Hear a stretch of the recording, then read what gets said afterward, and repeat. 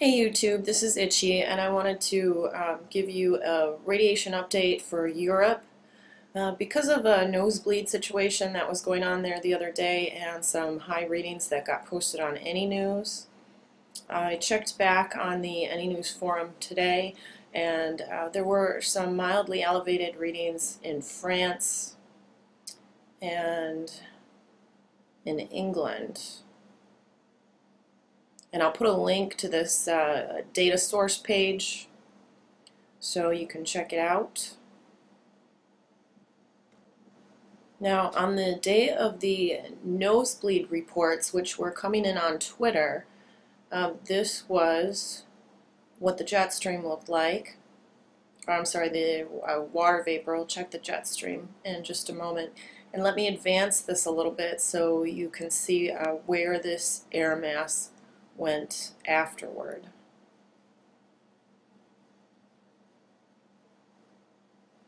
And that is corresponding to some high readings that are coming in today on EURDEP.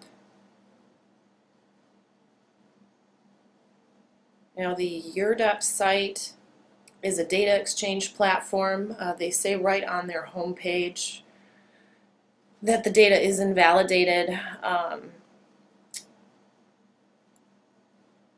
This would be the button that you push to get to the map. However, when you do that, there's a disclaimer that prevents me from showing you the map in its entirety.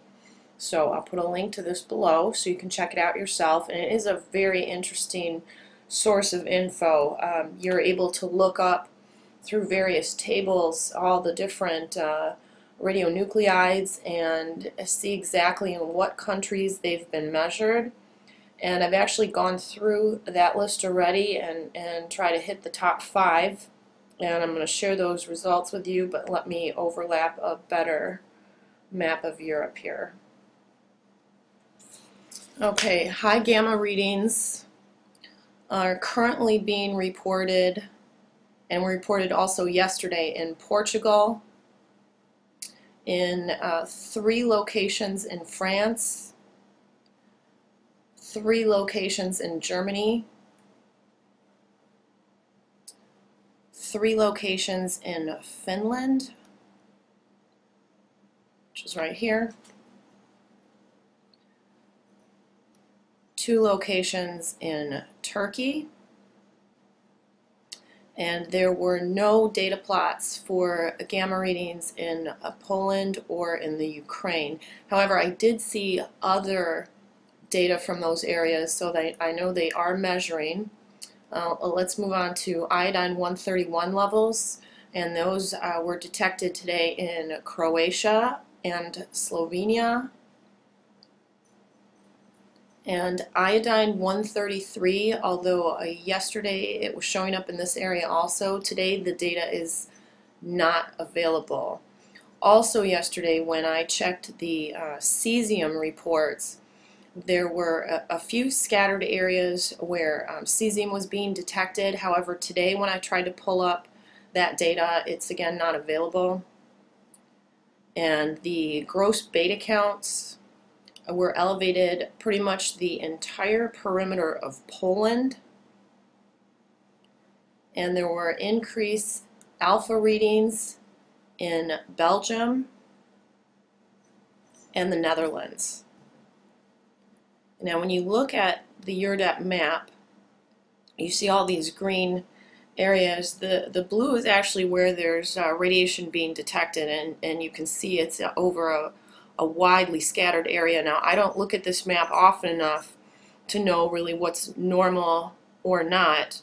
And the reason that Germany is so well lit is because they have, I believe, over 1,000 gamma spectrometers measuring. So now that you know the areas where the data is being reported, I want to scroll through this again.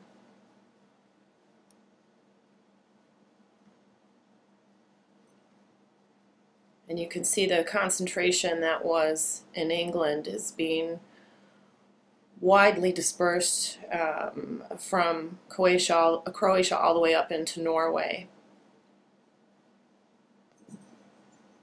Here is another water vapor analysis from NASA Earth Science Office. Now, it's a global composite. I don't know why we're missing data on these areas. I've seen a few other YouTubers post some different composites that look a lot better than this one, but this is all I could really come up with right now. Here's Japan.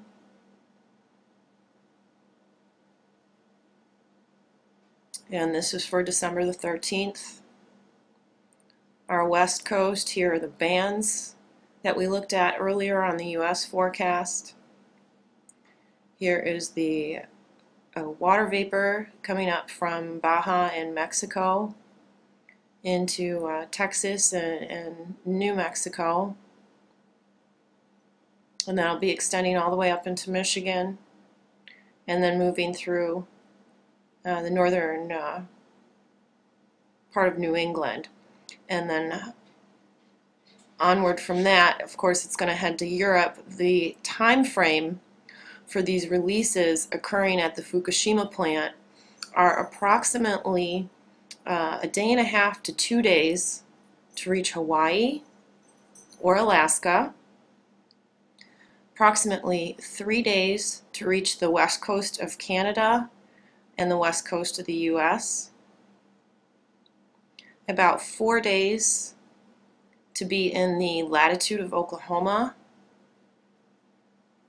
5 days to be on our east coast, and then about 7 days to reach Europe. So when we see strange things happening on the cameras at the plant, it hits us in about 3 days and Europe in 7. And of course that's a very gross estimation. And it's going to vary a lot depending on wind speeds and storms in between these areas. But that is a good ballpark figure to go by. And here is another jet stream visualization. And you can see here, you can just barely make out Michigan, our east coast, and Maine. Here is the jet stream going right over to Portugal, England. And I'm going to share with you a couple of links for radiological monitoring. This one shows levels detected between November and December, and there's tables for iodine 131, cesium 137, cesium 134, and I believe the LD stands for low dose. So I'll include a link to this, and there is also data that's posted from the Norwegian Radiation Protection Authority, and this is also updated on a regular basis. Lucky you people in Norway. And I'll put a conversion table in the links below too, because there's different measurements that are being used. I prefer CPMs or millisieverts, but some of the European data is actually in becquerels, and there's many different ways of measuring radiation, depending on sometimes if it's air or soil or water or gas. So I'll put a link to a table below so you can see what I'm talking about.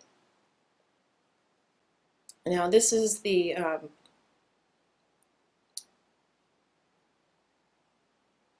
rainfall prediction for the next 72 hours in Europe. And it looks like Norway, Finland, the northern, actually all of Germany and Poland and Belarus is going to get hit. Also the western coast of Italy. Sorry, that's cut off a little bit. Let me move it. I'll put a link to this below also.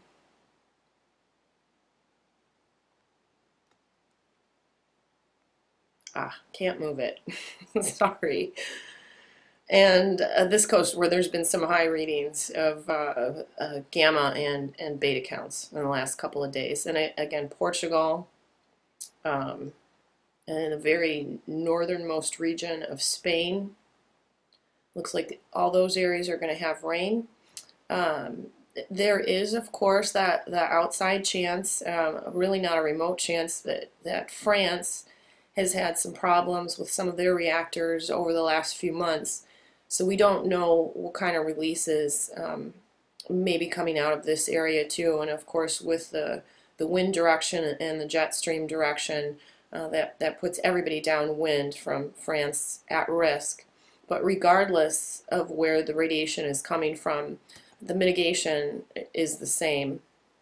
So I'm going to put a list of websites that list full mitigation ideas and things that you can implement to reduce your exposure. The biggest ones are the weather and drinking water and dairy. So if you're filtering your drinking water using reverse osmosis, you're doing a lot just there. If you're limiting your dairy, or if your family still wants to drink milk, go with a higher fat content, because the fat cells actually repel radiation. The more watery milk is going to contain higher levels, and I didn't know that. We've been doing it wrong for the last few months. I just learned that recently. So we learn as we go.